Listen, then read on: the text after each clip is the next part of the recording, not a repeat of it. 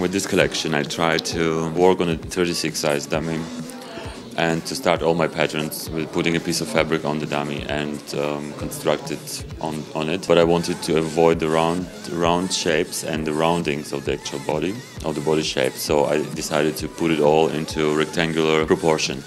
The actual dummy was the inspiration, like the original inspiration, also for the fabric and all the lines, as you see, which normally are used for the measurement placements on the body, for the hips and center front, etc. And in this case I translated it to more decorative, more graphical aspect. That's where I started from, and I decided to put it, actually to make this a theme of the whole collection.